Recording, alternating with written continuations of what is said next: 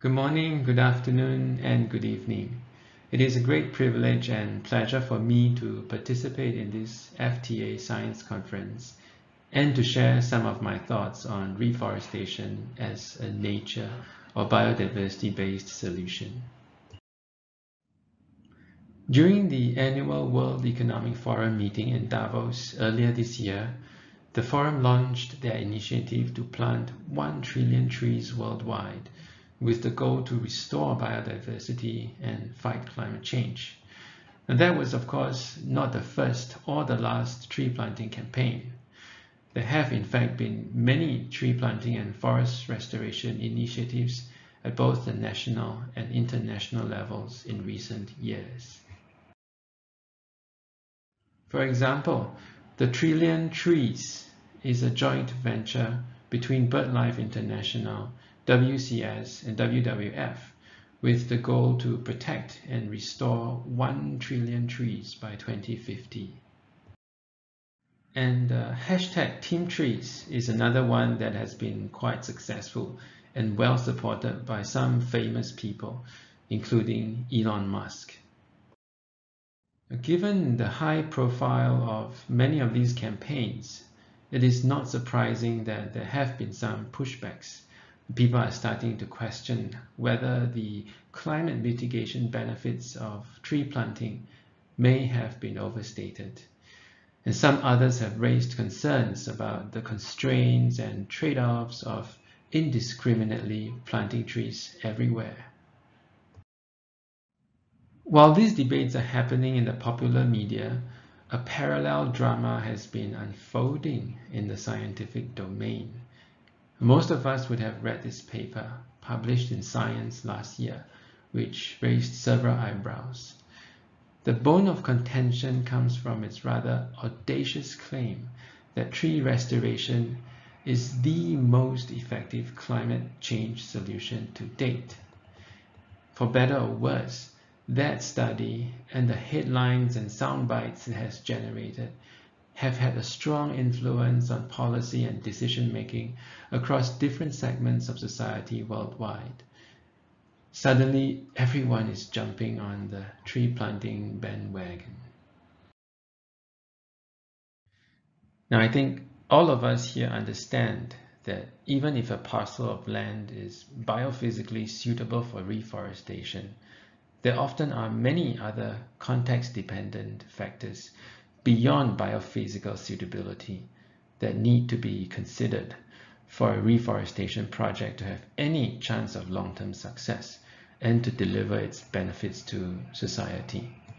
For example, these so-called degraded lands that are being targeted for reforestation may in fact be used by local communities as smallholder farms or home gardens.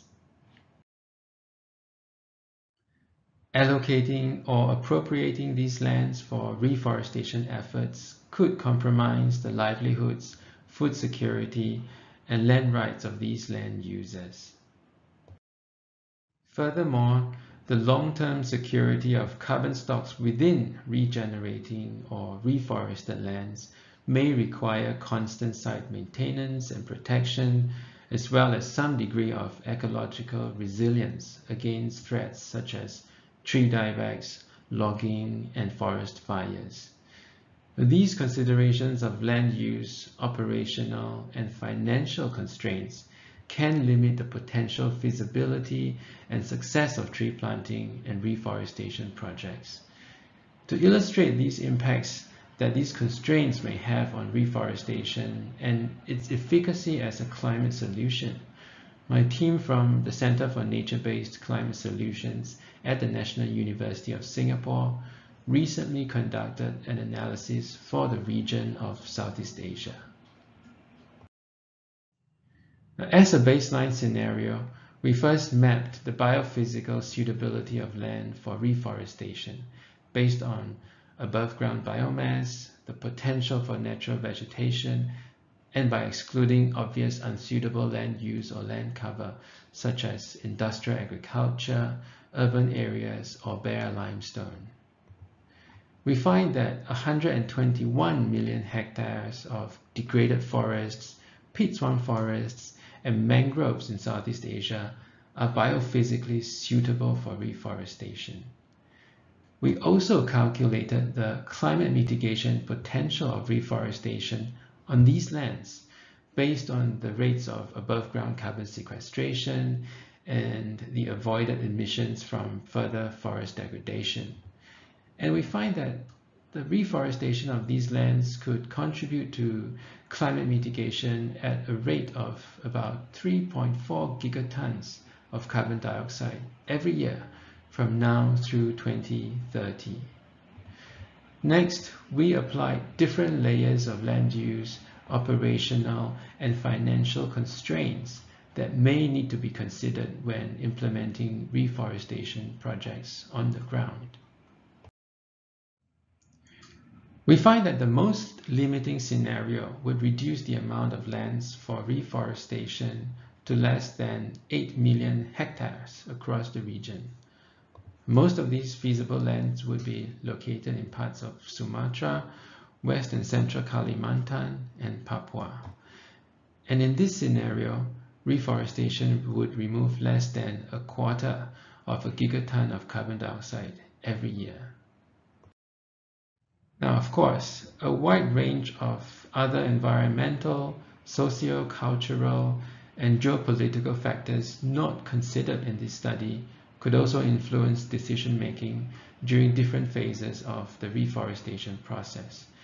The intent of our analysis is not to produce precise estimates of the climate mitigation potential of reforestation, but rather to illustrate through a scenario analysis how this potential can quickly diminish when such constraints are considered in the Southeast Asian context. In other words, what our analysis shows is that when we look carefully at reforestation through multiple layers of practical considerations and constraints, we may find that only a fraction of the climate mitigation potential of reforestation is actually achievable. The barriers to reforestation we identified are not insurmountable.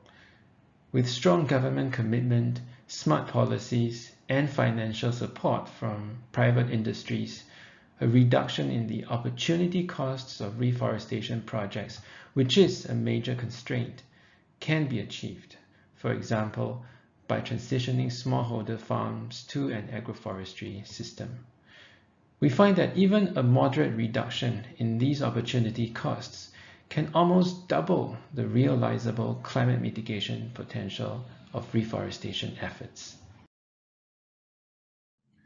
Reforestation is a hugely important nature-based solution, not only for climate mitigation, but also for the multiple co-benefits it provides, including biodiversity conservation, clean air and water, and poverty alleviation. Indeed, reforestation is embedded in key international initiatives such as the Sustainable Development Goals, the Bond Challenge, and the Aichi targets. Nevertheless, our study suggests that a more complete and nuanced consideration of both the potential and the limits of reforestation as a climate solution is needed to inform climate policies and decisions that are scientifically sound, economically feasible, and socially acceptable. Thank you very much for your time and attention.